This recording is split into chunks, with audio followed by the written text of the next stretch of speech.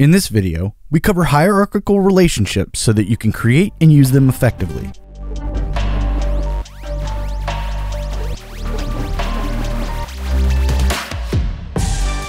The tree view in the hierarchy represents the parent-child relationships between all the objects in your active artboard. These hierarchical relationships are a core concept in Rive, which allows you to create complex, layered animations with minimal effort. When you change the transform properties of a parent object, like position, scale, or rotation, the transformations are applied to its children.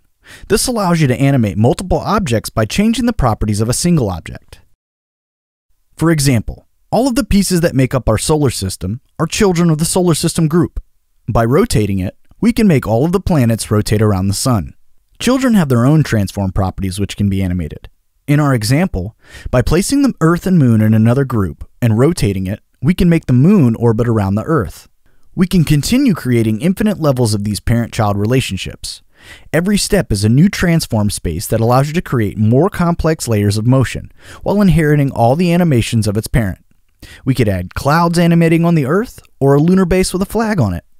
In this example, each planet has its own subgroup, which acts as a unique transform space.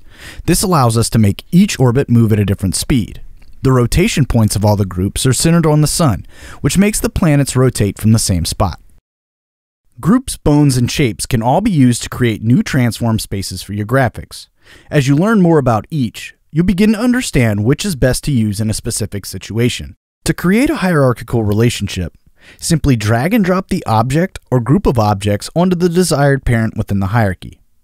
You'll see in this example that even though an animation has already been created, after adding more children, the animation is applied to them as well. There are no limits to the amount of relationships you can create, nor the depth of the relationships. You can create children, grandchildren, great-grandchildren, so on and so forth. It's up to you to choose how you want to use them. Groups are often the most used parent in the hierarchy. They provide a simple object to add organization and additional transform space to objects in your hierarchy.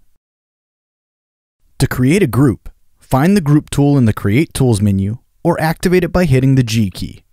Now, click on the stage to create an empty group. Finally, nest any desired children under it. Notice, when you do this, the group disappears and a new bounding box is created that surrounds all the included objects. Additionally, the Transform Handles, or gizmo, appears at the group's position. When you make any transformations to the group's position acts as the origin for those changes. A quicker method to achieve this is to select your objects and then hit Command-G on Mac or Control-G on Windows. This wraps all of your selected items into a new group. Note that the new group is created at the center of the objects. To move the group's position, activate Freeze with the Y key. Once Freeze is active, reposition the group and hit Y again when you're finished. Ungroup objects by selecting the group and hitting Command, Shift, and G on Mac or Control, Shift, and G on Windows. A simple example of this principle is this car animation. Even though the car and the wheels are made up of many shapes and paths, the entire animation is created by animating only 3 points. Both wheel groups are children of the car group. While the car group controls the position of the entire car, the wheels are being rotated using the extra transform space provided by the groups they're attached to. Mastering this basic concept will unlock a whole new world of animation potential. That's it for hierarchical relationships.